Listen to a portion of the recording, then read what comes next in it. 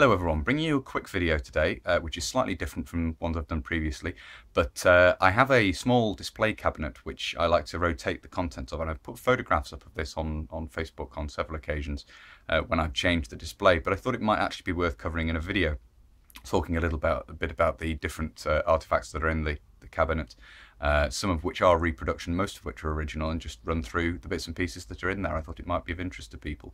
So without further ado, we'll have a quick look at the contents of the display cabinet that I have laid out at the moment. Okay, it's a little bit awkward to film in here, but I'm going to do my best. As I say, I just thought this would make a nice adjunct to the mannequin videos and so forth, show you a different way of displaying some of the small items from my collection that I have. Just one shelf in this display cabinet. But it works quite well.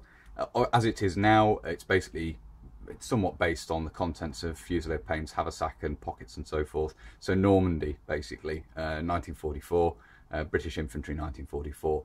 And over here on the left, and we'll start at the left at the front and work around, we have a Valet auto strop razor in its case, as you can see there. This is something I've previously done a video on. I did an unboxing video on it when it arrived, so I'll put a card to that in the corner of the video if you're interested to see more on that. Moving back here, we have a little bar of Sunlight soap, as you can see, in front of the boiled sweets and salt and matches tin, and that is of course behind. This is something that would have come from composition ration, and obviously contains boiled sweets, salt, and I believe it was matches in a book. It was the contents of that, or a book or more of matches. Above this we have the water sterilising outfit, which contains both the sterilising and the thio tablets, which are intended to take away the taste, as far as I remember. The instructions of course are on the inside of the lid there, as you can see. Have it propped up there. Moving across, we have a shaving brush and a Bakelite container for a shaving stick, the shaving soap, behind which of course is the guide to France that was issued to men during the invasion of Normandy, the landings in Normandy, obviously to give them some guidance on French culture, road signs, all sorts of bits and pieces in there. It's a reproduction. It comes from Soldier of Fortune, and behind that we have some invasion money as well tucked away. It slipped down a little bit, but it was the best way I had of displaying that. In front of the guide we have here a toothbrush. As you can see, this is actually a late war. This is a 1945 dated example, but nevertheless a nice thing. Nice to have an original toothbrush in the holdall there. And then next to that we have a what is actually a tube of toothpaste, oil paint, excuse me, in place of toothpaste. It's the right sort of size for a toothpaste tube of the time, and it's a metal tube with the right sort of shape of plastic cap, so it looks quite good. Finally at the back here, in the middle, for looking at what's in the middle, you can see there is actually a pencil there, obviously writing, accoutrements for writing basically. And then in the forward, in part of the middle of the screen here, you can see the identity discs, of course. Moving along again, we have a comb, a simple comb. I think Fusilier Payne in the photographs of his equipment is actually carrying a hairbrush. A hairbrush does have some advantages because it does clean your hair a little bit more than using a comb. Obviously a comb, there's a lot less bulk in carrying a comb, so I've included a comb there in the holdall. At the back here we can see the Soldier's Paybook, the AB-64. Behind that we have an active service envelope, which obviously can be used to send letters back to loved ones and so forth at home.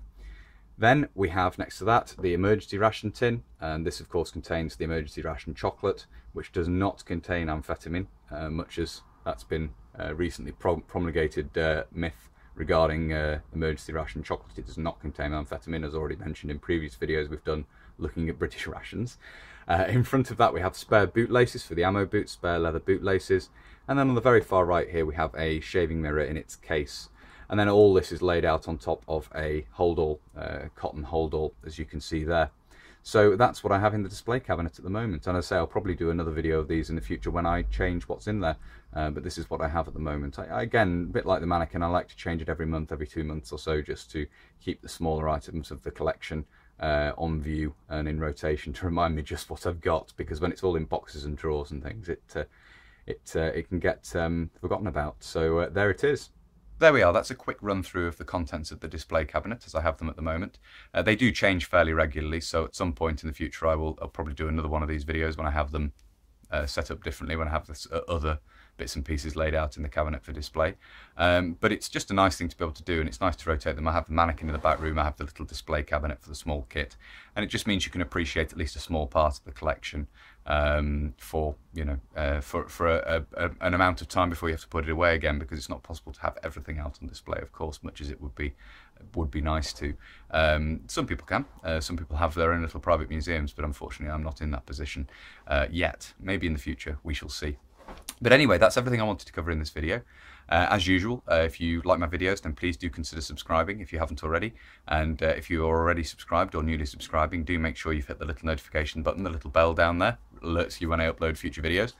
There's also a Facebook and an Instagram page, which is a good place to keep up to date with what's going on, what events I'm attending and so forth. I also post photographs and things over there, so it's good to check those out as well. Links to both of those in the description, as usual.